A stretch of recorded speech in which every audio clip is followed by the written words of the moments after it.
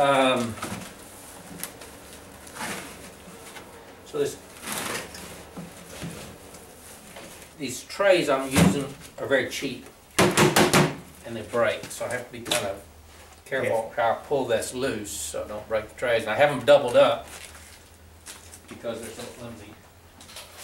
And instead of washing the trays every day, I've started just spraying them with a little bit of bleach and letting whatever's in there stay. And it seems to be as good as washing them. So that's one change I made that should save some time.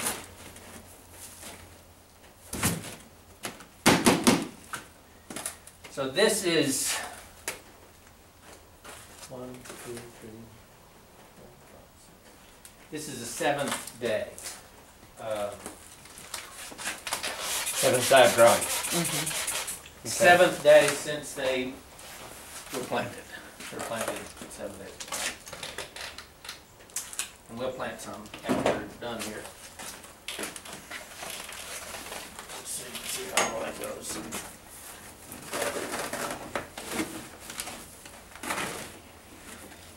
And this still isn't the best because we're getting some roots not coming all the way through, like in the middle, so you have loose seeds.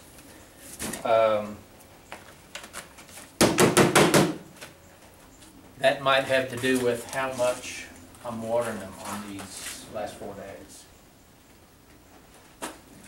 And the bleach spray is just to inhibit any kind of mold growth?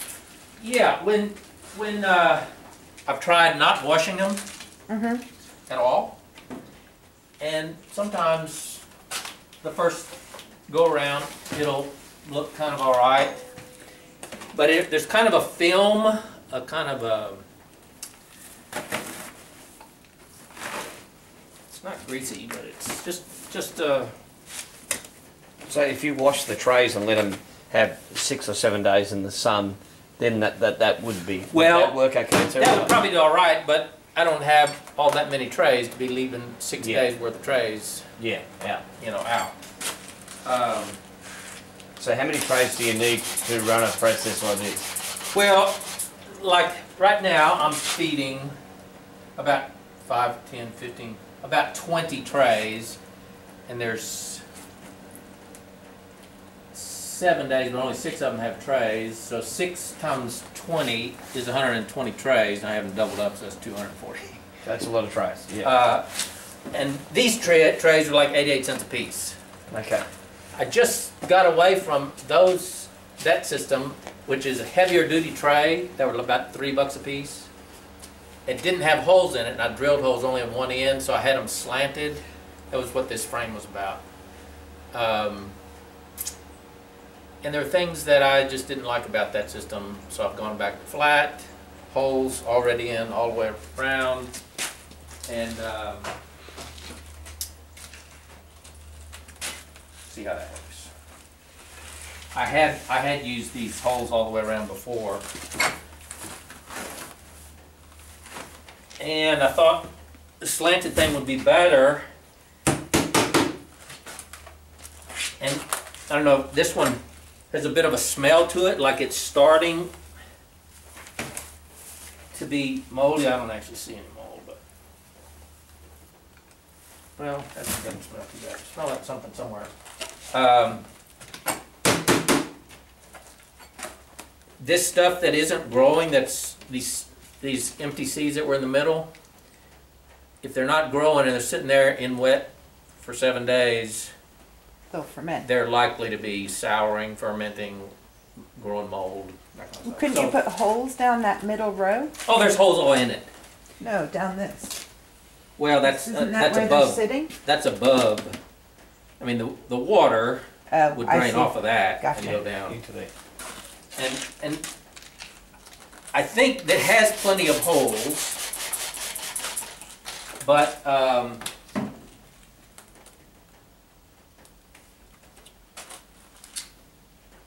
thinking they're just, when I'm watering either a little bit too long or a little bit too often because they don't dry out enough to make those roots go down looking for water and pick up those seeds in the middle. Just in the middle. The rest of it seems to be all right. It's just kind of in the middle, so I probably need to slow that down. So get to the watering, how long do you, I mean, how many trays do you have here? 2. Well, there's like 20 for each day. There's 5 on each, 5, 10, 15. I had, I think, 4 here, so 19 today. Looks like it'll be 19 tomorrow. So how long do you water them for? Okay. I've got this, the ones that are in these 4 days. I think I'm watering 6 minutes twice a day, and the water just comes down there, goes into the top one, flows down through that and to the next one, through that one, to the next one, through that one, to the next one. Sprinkler? It just comes out straight. Yeah. On each pan.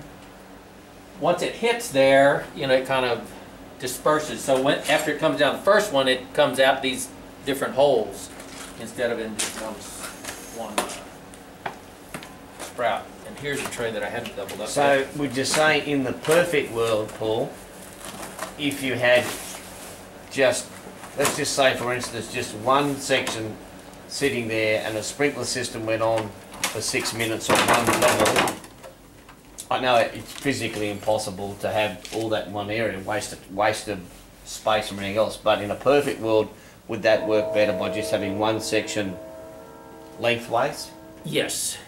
with a sprinkler system for 6 minutes? Well, you wouldn't do it for 6 minutes. The reason I'm doing it for so long is so that it can run, Drip through. like if it only has to get those top ones, it could run 30 seconds. That'd be fine. Okay, yep. Because that would get that first one. I just need to run it long enough To get it that it'll get through that one, through the next one, through the next one, through the next one. Still have stuff to go. The company, Australian company, that does sprinklers, and they've been around forever and ever, water for, and have a sprinkler on each level. Yeah. And I don't even think they have holes in their trays. Yeah. They put the water on for 11 seconds every hour. So they just water it enough for these seeds and that, Yeah. so no excess, doesn't run off anywhere, and they get all that they need Yep. in those 11 seconds. So, Cool. so here's one that I hadn't doubled up yet.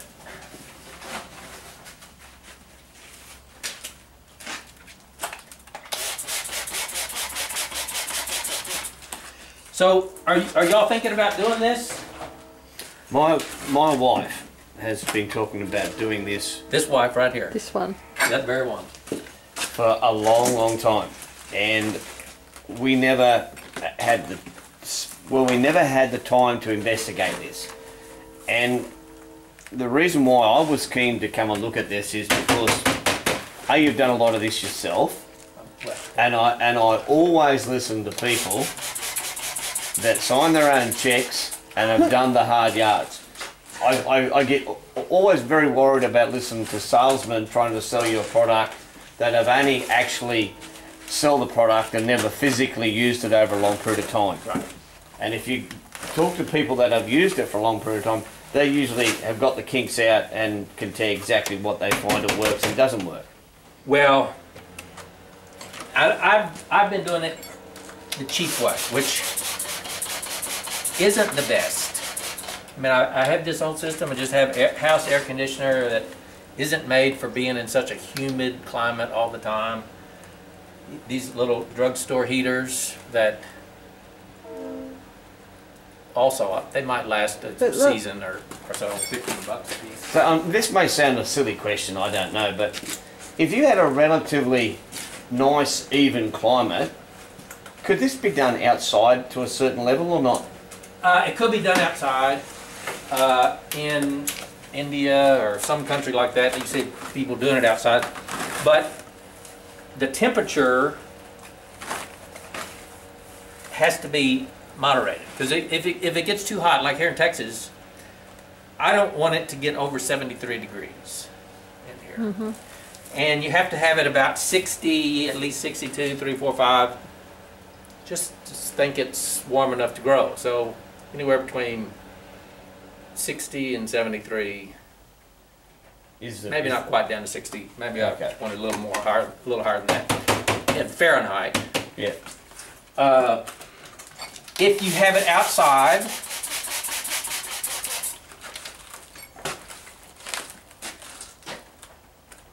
I just know you couldn't regulate that temperature. Right.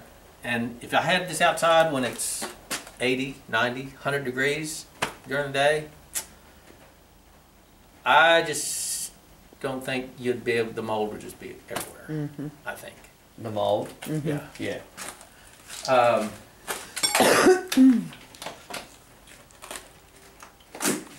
You know, if your climate is like Hawaii, where it's like 70 something, 60 or 70 throughout the year, all day. What is that? What is that in our Fahrenheit? What? 35? I don't know. I'll have to look it up.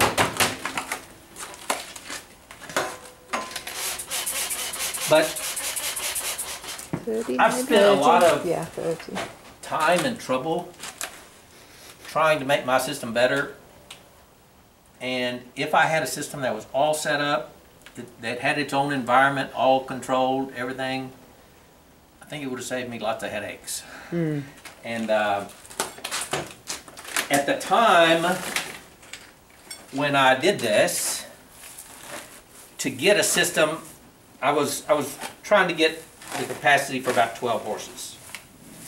To get that size system at that time, from the systems that I knew about, was about $15,000. And I thought, I can do that. that's just too much. But so I bought just a rack, and it's not this one because I've completely redone a rack and trays and pumps and valves and stuff, a whole system without the room for $3,000. So I tried to get by cheap, and I got it going. I made fodder, made pizza. My horses have had something to eat all the time. But I've had lots of headaches. I've been dissatisfied enough with it to have changed the systems now 5 times. I mean, major changes.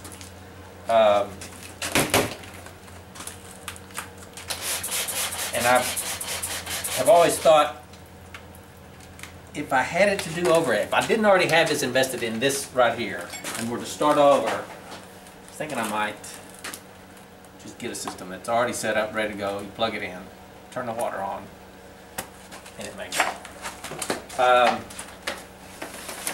But Well, you can only do what you got to do when you have the amount of capital around you at that particular time. right. Early on, the company that I got this from was Farm Tech, that were very new to fodder. They're a farm and garden supply company, have been around forever and ever, and make these plastic buildings. What you call them, but Greenhouses? greenhouses, storage things, different things. And they send around a catalog. Well, they had this catalog, it's $3,000, $29.99 for this system. At a time in 2011, when we were in, I think, like the 3rd year of terrible drought, they had these terrible fires. It's so hot, so dry. There was no hay anywhere in Texas. Feed you could buy, but it cost an ungodly amount. Any hay you got was terrible hay, and it came from out of state somewhere. These guys left to their place. They almost had to evacuate twice before they left to come here. Oh, y'all in the fires there? Yeah, I've been reading something about. And this is y'all's summertime. It's hard for me to keep that in mind. I see people showing pictures, and they're in the hot summer. Yeah, yeah. Christmas and So tell me, 1 ton of barley, how long would that last you? okay, if my horses aren't getting anything from the pasture, I want to have my horses get 20 pounds of fodder per day. I figure my horses are basically 1,000 pounds, and that's 2% of their body weight. And the feed companies say horses should get 1.5 to 2% of their body weight in whatever you feed them, hay, grass, feed, per day, 1.5 to 2%. So I'm at 2%, and I wouldn't mind feeding them a little bit more, but that's just where I got that number. I figure my barley that I buy in the seeds, when I got this, I was trying to make it be 8 to 1. If I put a pound of barley, I expect to get 8 pounds of fodder. And I did a little bit. I used to weigh every tray before and after. I used to keep charts and all this and figure out, and every once in a while to get up to 8.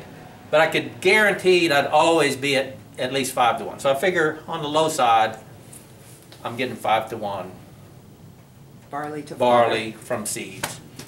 And so when I buy a ton of seeds, 2,000 pounds, it should make 10,000 pounds of fodder. Or 5 tons, roughly. Or 5 tons. Okay. And you're feeding 20 pounds per horse if they're not getting any pasture. If there's pasture, like I don't have to feed them any in the summertime or spring when there is pasture.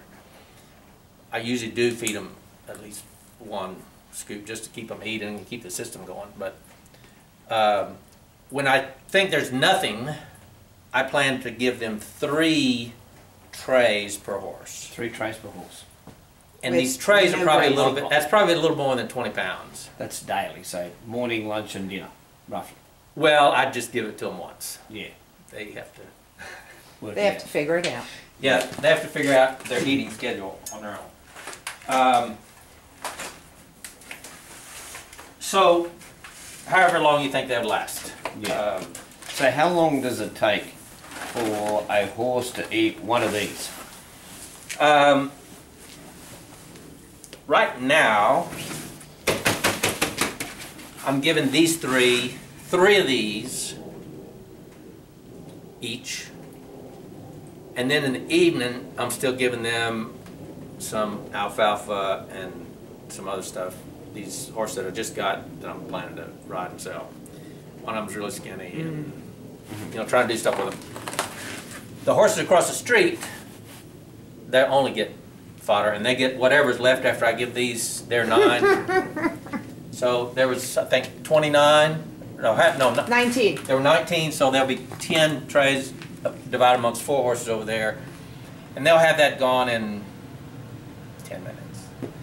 These guys will eat on it for about 10, 15, 20 minutes, and then they'll go off and meander around and eat grass, and they'll come back and munch on it some more. By this evening, when I go to feed them, there won't be any more left.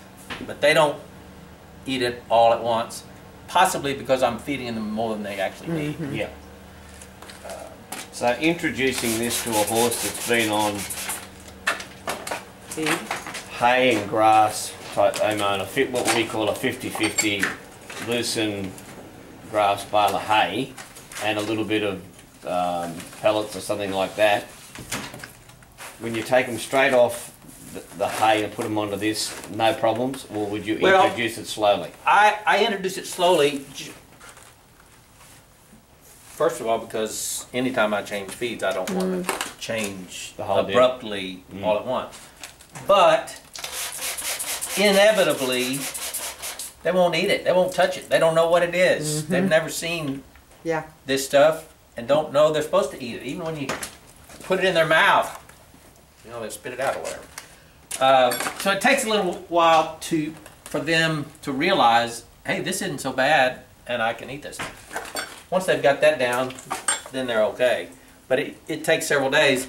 And so when I'm doing this, I'll feed them whatever they've been on, and just a handful of this stuff. Or I might give them a handful of this stuff first, and then if they finish it, then I give them the rest of the stuff. Then the next day I have 2 handfuls or 3. I try to just switch them over within 10 days, make 10 days. Yeah. So a tenth of what they're going to get, and then 2 tenths, 3 tenths, 4 tenths. Okay, so do you can do this with oats too? You can. And they say the oats, actually we have more oats around here than we have barley. Really, yeah. Barley is kind of a colder weather crop, and it's almost always comes from the way northern states or Canada. But oats is a little slower growing, and I don't know, barley's what everybody uses. That's what I started. When I started this, I was using half, or a mixture of half oats and half barley, because I was buying barley in sacks for $38 for 50 pounds. That was just too much. So I would mix it. First, I mix it with oats sometime, mix it with Milo, maize. You know what that is? Yeah. I never mix it straight with corn. But those, like Milo and oats, we Everywhere. get that anywhere around here because it's grown.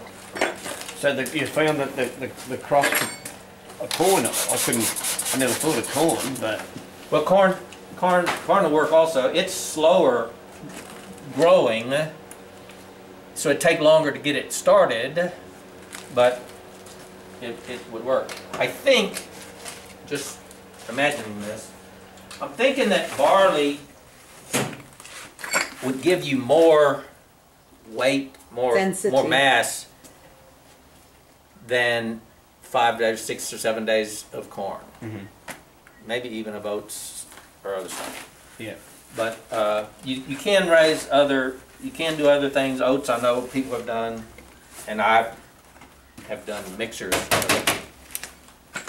But when I was doing the mixtures, I couldn't tell the difference between the oats and the barley. Yep. But I just went to barley because that's what everybody says to do. Okay, so what I do now is just get this kind of out of the way, and then I set up my system to plant some more. And I just built these movers yesterday. I don't know if they're going to work today or not. So I need to slide these guys forward, move one of those trays on the end of this tray, take them out of that sink that's been, I would say soaking for, but I quit soaking. I've been rinsing them for one day. Gonna put in those trays.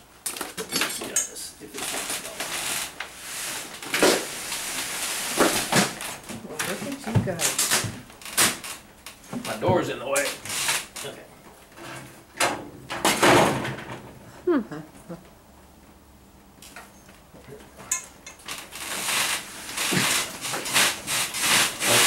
And this is hanging up on this other frame that I have.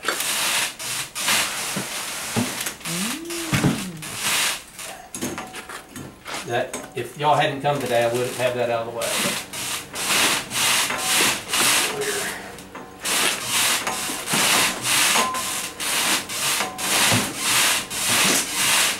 Didn't leave room for this door.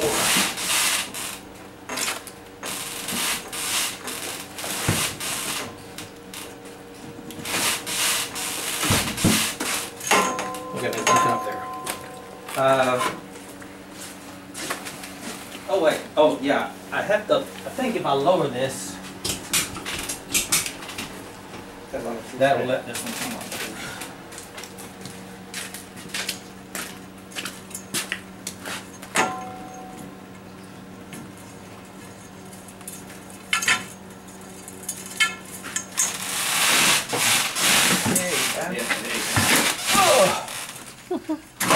Okay, so it's like that. this has been not soaked. we started soaking. Some people say that's what you do. But I find that just rinsing it. This is 24 hours. So in 24 hours, yesterday morning, I put loose seeds in here. Yep. And I got them wet, and then every 6 hours, the drain in the bottom is open, so the water just comes in, and then it goes right back out. So it just kind of rinses them once every 6 hours. And in 24 hours, you've already got. You can see it, yeah. You got something showing in virtually every seed, and some of them are 1/4 inch, maybe even a little bit longer. Already after 24 hours. So. And you've got a little bit of corn in there, or that just? Well, I just get meal run. I don't get seeds. I get just meal run whole barley, and it comes from the mill. So they get a little. Got some corn. Sometimes you'll find some peas or soybeans. Yeah, cool. Yep. Sometimes there's some little bitty seeds I used to find in here. Yep. Did you do black sunflower seeds at one point? I used to put Yeah. black sunflower seeds in.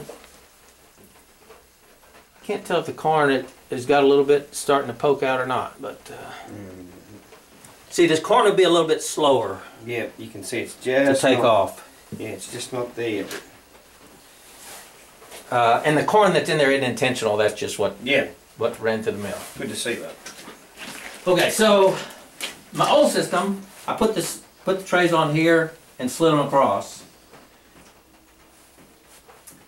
And when I tried to do this puller, it didn't catch on the trays. It went underneath because I had this elevated. And so now, at least until I figure out how to make that work, I have to carry these around and put them in. All on this road? Well, I'll put 5 on this row.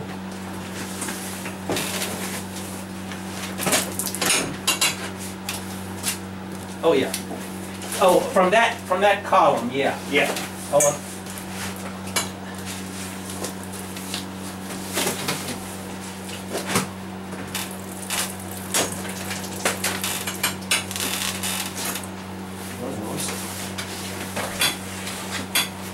So what day are these up to? Okay, this is the 3rd day. So that's after 1 day. This one is after 2 days. That's the And that one's the 3rd day.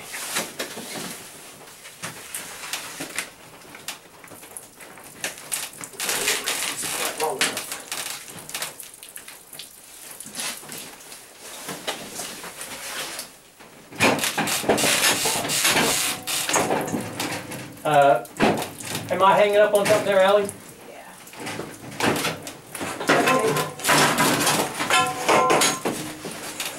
Hang on. Okay. Hopefully, at some point, I will. How far up are we going? Well, Just to that one. that's right there. That's all that one.